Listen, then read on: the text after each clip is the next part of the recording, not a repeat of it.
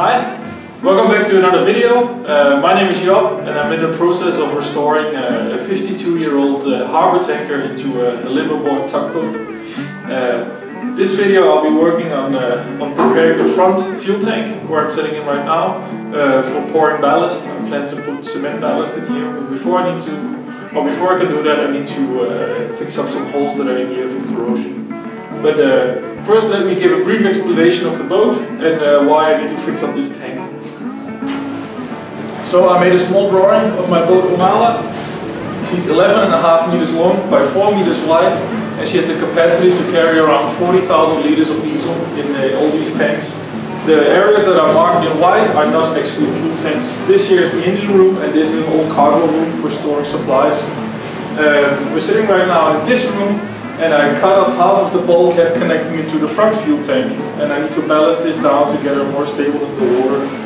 But all these tanks used to be used for storage of fuel. So in this video I'm going to prepare this tank by doing a little bit of welding on some spots that have corrosion, and then hopefully we're going to be pouring some cement in there.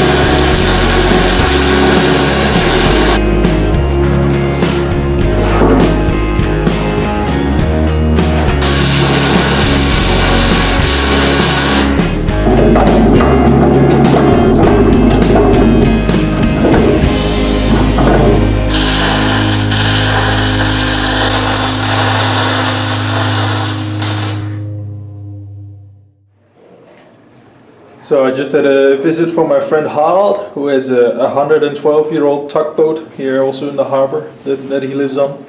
And he had a look at the spots that I'm a little bit worried about, these corrosion spots. And yeah, I've started doing a little bit of doubling from the inside. It's probably way overkill, but I'm a little bit nervous about these spots. So what we came up with together is that probably the worst spots I'm gonna make a doubler on the inside, and then later on weld on some rebar, and then cover this in like a thick layer of like 4 or 5 centimeters of cement as well. And then he said you would never have to worry about it again. My best guess is that some places there's like 5 or 6 millimeter left, or maybe a bit less. And if it turns out in the future that it really screws up and it starts to corrode, which I doubt, I don't think it will, I can always put a doubler on the outside and weld that onto the boat.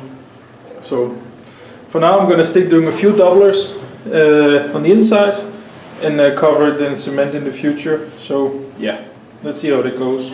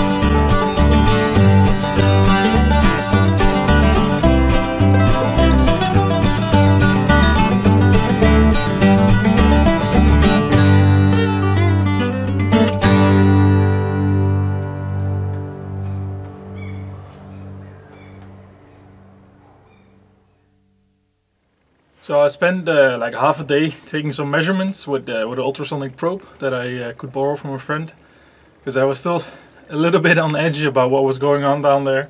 And the worst place I found so far, in like very deep gouges of corrosion, is about 5.2 millimeter, what is left. And I think originally, like, I've been doing some other measurements on the hull, and I think the bottom plating in the front tank started in 10 millimeters, and followed up by 8, and then where it transitions from the bottom to the vertical sides, it's only 6 millimeter. And it's in those plating actually exactly where I want the waterline to be. It's the thinnest. But still, I mean, there's Dutch pleasure boats being built in 5 millimeter, and they last many years.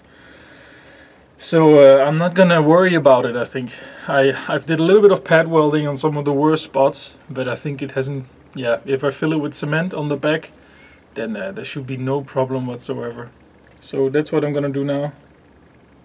Actually, before I can fill it with cement, I need to do something else.